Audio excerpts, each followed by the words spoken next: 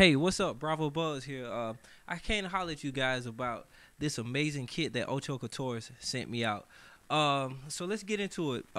So this kit is all Bubinga shells. I think it's a 8x7 tom, 10 by what? No, I told you guys the wrong sizes. It's a 8x6, 10x7, 12x8, and I did a 15x14 floor tom, and I did a 20x9. It's a floor tom, but also I use it as a kick drum too on certain gigs. And my kick drum is actually a 22x19, and I did my the secondary snare I'm using as a ballad. That's a 13x7, and then my main snare I'm using is a prototype snare, metal. I think it's aluminum shell.